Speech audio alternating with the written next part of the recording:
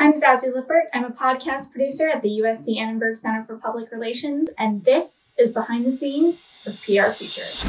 Welcome to PR Future, the podcast that delivers interesting insights into the dynamic world of public relations.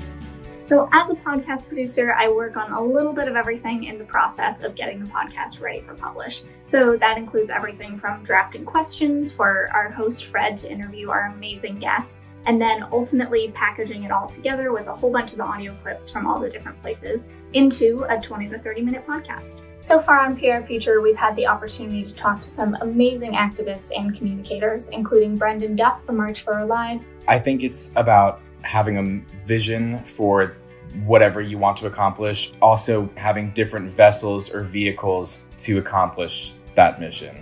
Jamie Margolin from Zero Hour. There's ways to be joyfully fighting for the world that we want.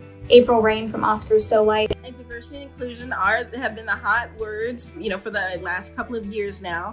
But when you really get down to brass tacks and look at what corporations, organizations, networks, studios are actually doing, they are all found lacking. And Chief Communications Officer of Procter & Gamble, Damon Jones.